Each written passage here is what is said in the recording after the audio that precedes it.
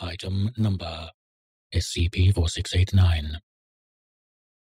Index: What was a lion? Object Class: Neutralized. Special Containment Procedures: Not applicable. Image: a specimen of Panthera leo, photographed in the early 21st century. Description: SCP-4689 referred to a pride of Panthera leo, consisting of 2 adult males, 7 adult females, 3 juvenile males, and 4 juvenile females. No notable anomalous characteristics existed beyond their species. All SCP-4689 instances possessed physical and mental parameters that were commonly reported among Panthera leo prior to their extinction. Panthera leo, more commonly known as the African lion, a species of large predatory cat rendered extinct in 2037.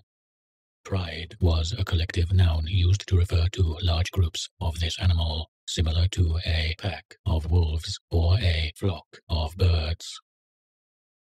SCP-4689 were discovered living in an isolated part of Angola in March of 2143, after several farmers reported giant, hairy cheetahs mauling their livestock.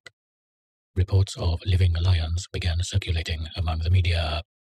Upon the discovery and containment of SCP-4689, the Foundation discredited these reports using the cadavers of genetically modified hyenas. By order of the Ethics Committee, all SCP-4689 instances were euthanized in October of 2150. This was considered the most humane option due to the advanced age of all adult members of the Pride and genetic bottleneck that would be faced by the juveniles. Previously, the Ethics Committee had considered measures to release SCP-4689 into the wild. However, due to the fact that the public had accepted the extinction of Panthera leo, and that the niche once filled by this animal has since been overtaken by cheetahs, hyenas, and leopards, this was viewed as a large-scale veil disruption. Notice from the Records and Information Security Administration.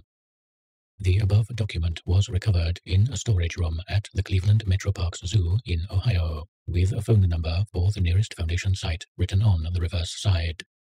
It had been attached to a sign meant for display within the park, bearing the quote, "It will be a sad day when a child asks, 'What was a lion?'" Analysis of the zoo's grounds found evidence of temporal manipulation having taken place. All clocks in the park showed different times. Abnormal growth patterns were present in the plant life surrounding the storage room, and temporal rot had occurred in a bathroom stall near the park's entrance. The Ethics Committee is expected to debate the issue of whether or not the preservation of endangered species falls under the Foundation's purview in early 2020.